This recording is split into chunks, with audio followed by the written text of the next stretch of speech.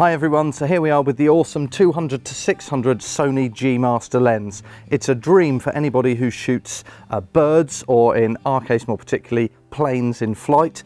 And we wanted to see how this would look and work well with the FX6 here, but specifically in this case with the Chrosziel Zoom motor, because we think that actually that would make this lens absolutely supreme for filming those distant objects and tracking them nicely. So as you can see, we've got it all set up here on the Zoom rocker, and that works exceptionally well, I have to say, because this motor beautifully smooths out the start and the stop, so I can jam that down as hard as I can one way or the other, and it does ramp up and ramp down from the total top speeds.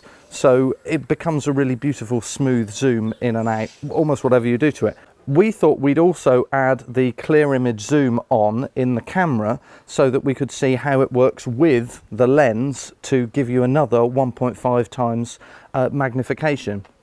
So my friend Steve and I, and he does a lot of aviation filming, planes and such like in flight, wanted to do it with a big chip camera, and this lens, you know, is pretty much the only option if you want to really utilize Sony's fantastic AF system, auto exposure and the stabilization. And now with this lens motor on, we've got the ability to zoom beautifully on shot as well. So my friend Steve and I decided to go down to Plymouth the other day, while we were shooting another job actually, and went down on the Hoe. We've got a great view across the bay to test this lens out on some really distant objects and see how smooth and usable this zoom motor was on this supremely long lens. So here's our footage, see what you think.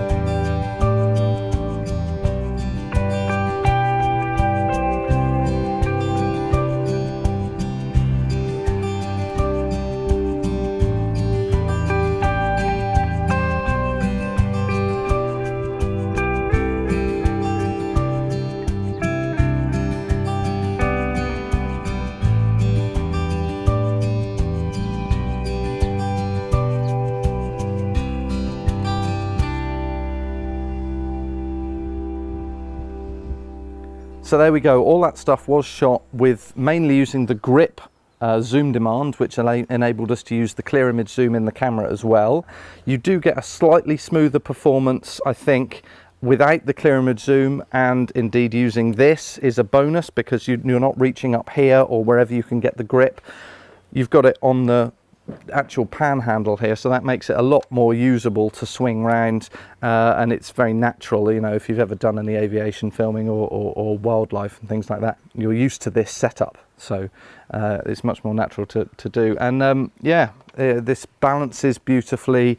It's still quite a small compact package compared to some of the, you know, long lens rigs out there. And yeah, I think this motor really makes this lens the supreme answer for doing any sort of long lens filming.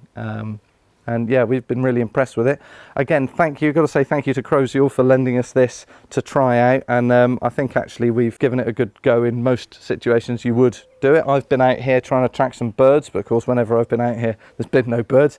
But hopefully you've seen from that Plymouth footage that, you know, it really is supreme. The autofocus is on all the time. It's all autofocus, that, by the way, so you can see how well that performs during the zoom, and either side of it, it's absolutely cracking.